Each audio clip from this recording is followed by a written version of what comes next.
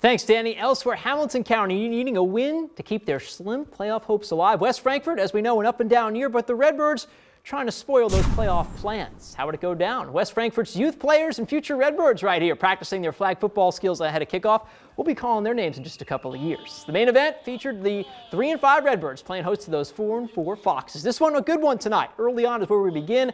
Hamco's Tucker Richards in quickly to block the punt right here. The Foxes now with excellent field position following the special teams blunder. Next play, it's Andrew Webb, the running back from 1 yard out. He gives the Foxes a 6-0 lead. And he was not done yet. Plenty more from him. Next drive, it's Webb again who's going to get the carry. And also on the 1 yard line, goes right in, gives the Foxes a comfortable 12-0 lead at this point. Now following drive for the Redbirds, quarterback Brady Melvin looking for room to run, and he's going to get some. But he gets shut down here at the line of scrimmage and fumbles. And Hamilton County's Caleb Carson there to recover. It sets up the Foxes with, once again, some pretty good field position. And to cap off the hat trick, it's Andrew Webb, a name we mentioned twice. We're going to see him once more right here, this time from short distance again. And this gives the Foxes a commanding 18-0 lead over the Redbirds. But that lit a spark in the Redbirds. They came charging back and ultimately ruined Hamco's chances at advancing to the playoffs.